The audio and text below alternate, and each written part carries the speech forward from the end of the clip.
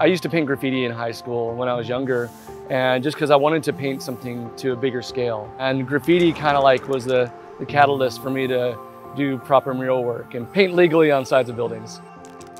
Murals are great, especially public work, because everybody can afford to enjoy them. Sometimes if it just gives somebody a cool break in the day to stare at a mural for a while and just like get lost in it, that's super cool. It's really intense work. I'm way up high in a lift, so there's like danger elements. There's wind and natural elements that are not on your side sometimes. But it's great to be in public and paint work because people get to see the process. I just try to take the wall space and create a different dimension with it, add depth, movement, and color to the wall. My goal is just to try and enhance the wall. The wall literally dictates kind of what I'm gonna do, whether it's like the cracks, the bricks, the shapes, the texture, kind of all sort of like lead me to the shape I'm gonna make or the color palette.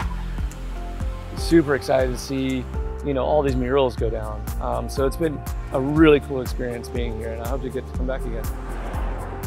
My name is Nathan Brown, and I'm from Nashville, Tennessee. Just recently moved to Chattanooga, Tennessee, and I've had a great time